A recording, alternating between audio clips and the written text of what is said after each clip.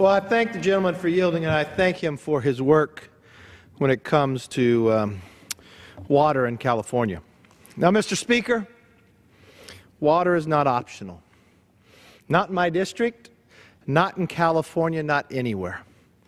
But over the past 5 years, my constituents have struggled to survive without life-giving water in the face of a catastrophic drought.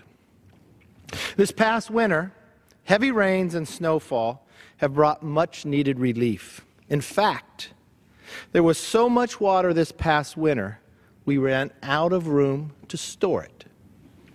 But we cannot always expect a year to bring monsoon-level rains and record snow.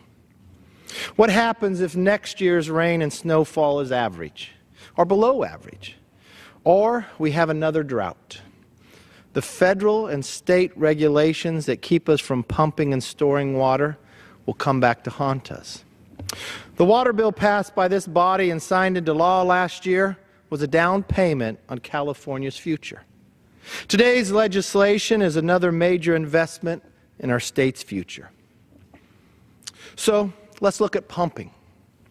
There is no reason, absolutely no reason, we should prioritize potential benefit to fish over real benefits to families.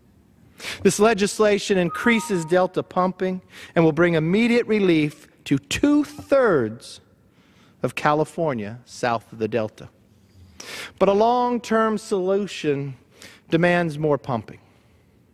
While California's population has doubled since the 1970s, we haven't completed a single major storage project in that time. Now, that's worth restating. With California's population has doubled since the 1970s, we have not completed a single major storage project in that time. How can California grow and thrive in the future if we depend on inadequate infrastructure from nearly 50 years ago? Currently, 5 reservoir projects have been stalled in regulatory and red tape for decades. If these reservoirs alone are built, we could store between 1 to 1.5 million acre-feet of additional water in our state. So we need to build more storage as soon as possible. Last year's water bill jump-started the process for building new reservoirs in California and West. It was a bipartisan bill, with the vote being hundreds of votes out of the House, more than 70 in the Senate. And today's legislation builds on that by requiring the federal government to finally finish the feasibility studies for the 5 storage projects in California.